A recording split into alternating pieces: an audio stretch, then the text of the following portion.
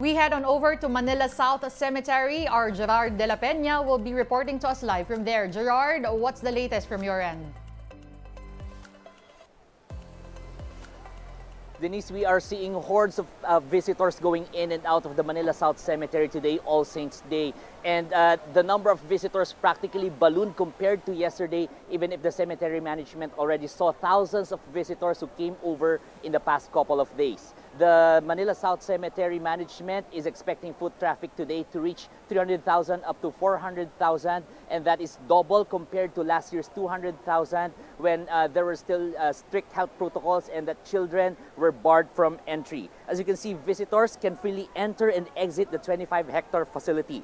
To prevent crowding, the cemetery management opened an access along Kalayaan Avenue. Children can tag along and visit this time, but their guardians must register their names near the main entrance so that kids are accounted for. The management also provided a facility to help visitors locate the resting place of their loved ones. The management also put up a tent where visitors can come for medical concerns. Visitors are also reminded that they are not to bring items that cause fire, as well as sharp objects, paint, bicycles, and pets. Visitors are also encouraged to bring their own trash bags to maintain cleanliness within the facility. Denise, just a reminder for those who are planning to come over here, entry is only allowed up to 5 p.m. and that visitors are allowed to stay only until 7 p.m. The cemetery management admitted that the facility is not that well lit and that the time limit given to visitors is only meant for their safety. Denise. Thank you, Gerard. Again, that was Gerard de la Peña reporting from the Manila South Cemetery.